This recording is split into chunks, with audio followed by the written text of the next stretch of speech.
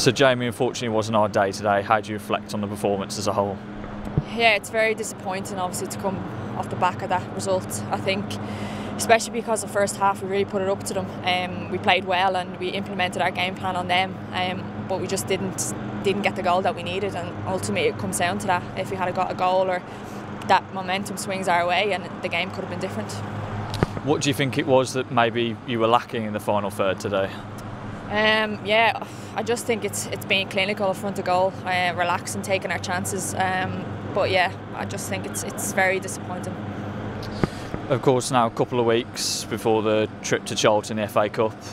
How do you look to bounce back there and set things right?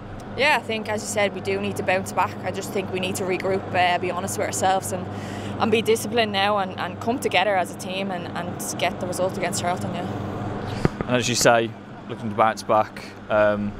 Following on from that, you got 3 home league fixtures in a quick succession.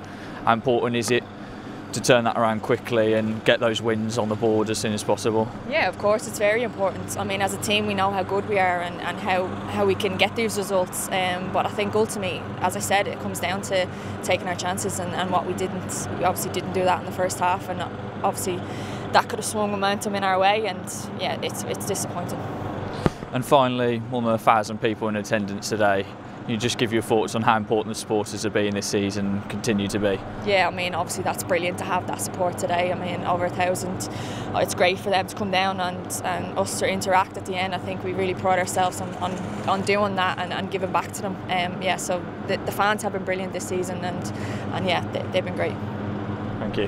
Really appreciate it.